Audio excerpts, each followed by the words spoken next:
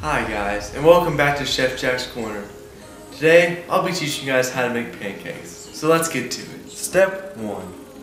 Get your pancake mix and take your 1 cup.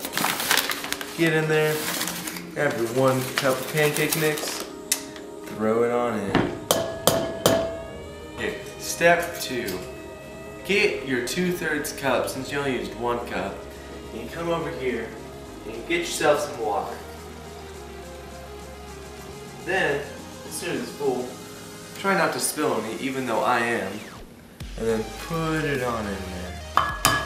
Then, after you do that, you start to stir. Now stir your batter, and stir like you've never stirred before, because you want these to be the best pancakes you've ever made.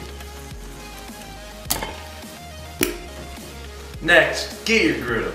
Make sure you wait till it heats up. That way your pancakes cook properly. Okay, now you guys just take your batter, you guys just pour it right on. You guys can make your pancakes as big or as small as you want, but I like my pancakes big. So we're just gonna get it all on there. There we go. That's good size. And now you wait for it to cook. Okay, now after a little bit, you guys need to check and make sure you know it's ready to flip. When it's ready to flip, you just get right underneath, and bam, got yourself a pancake. But now you gotta let it cook on both sides.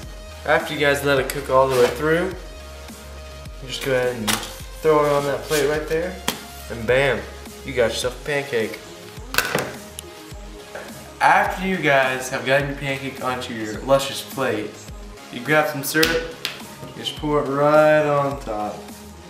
Yep, that's delicious. Okay, now you guys enjoy your pancake.